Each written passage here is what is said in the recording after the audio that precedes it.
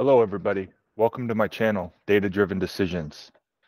Yesterday, I built a new dashboard off of my transaction table, trying to really understand all of my transactions.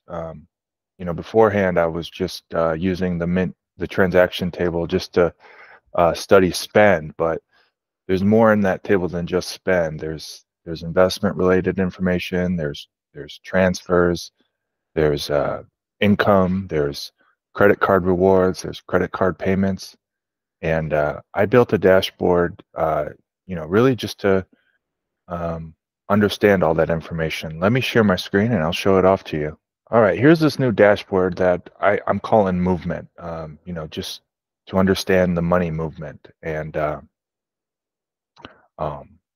the top, the first set of KPIs is the sum of the amount by the main category of what a transaction is, whether it's income, whether it's spend, a credit card payment, just a simple transfer, taxes, or is it investments?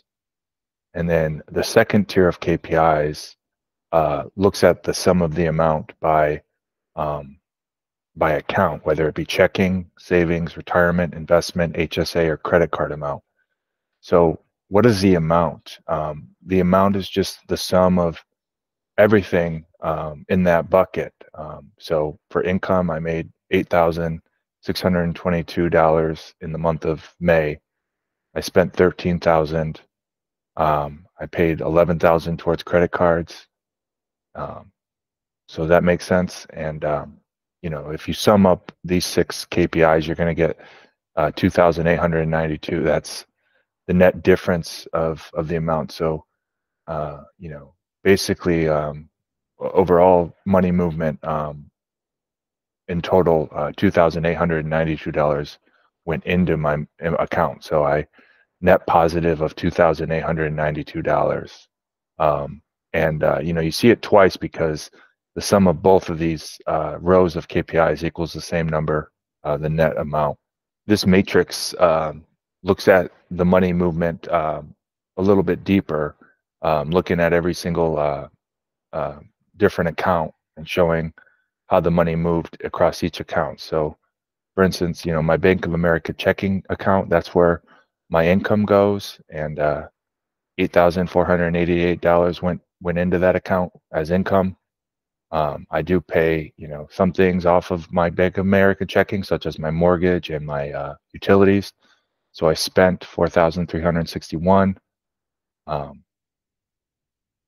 credit card payments, $1,104 went in, paid off credit cards. And I transferred out $7,000 to other accounts from this account.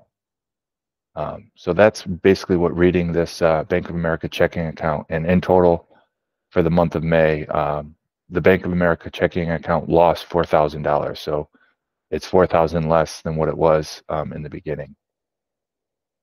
Going to this chart over here, we look at the sum of the amount by main category, and it does have drill down feature. So if I double click into income, it drills into the accounts, my checking accounts, showing the net amount by that.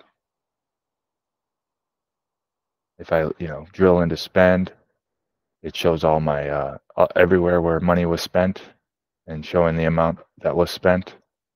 So everything is drill through. Everything, all these charts are clickable to drill through. You just have to click this drill down button. So if I want to look at some of the amount by checking account, I can do that again just by double clicking into it. Here's the sum of the amount by day, and here's a Gantt chart showing the same thing, just cumulative total, and everything's clickable too. So if I would just want to click into this day, I first have to click that button, and now I see, just looking at day 1 of May, all the money movement on day 1. So yeah, everything's clickable in this dashboard. Everything's built off of the same fact table. So everything's cross-filterable. Here's just a net overall transaction table. So every single transaction that take place in the month of May.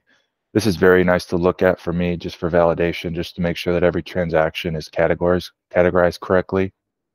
So I really like this. This is just every single transaction, not just spend, but the transfers, the investments, the income, the credit card payments, every single transaction that took place in Personal Capital is in here.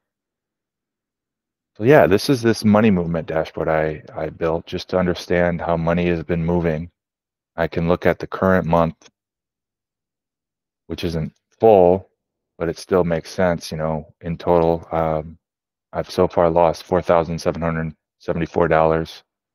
I haven't gotten paid yet, but I've, paid my mortgage this month, and a little bit on my credit card. Um,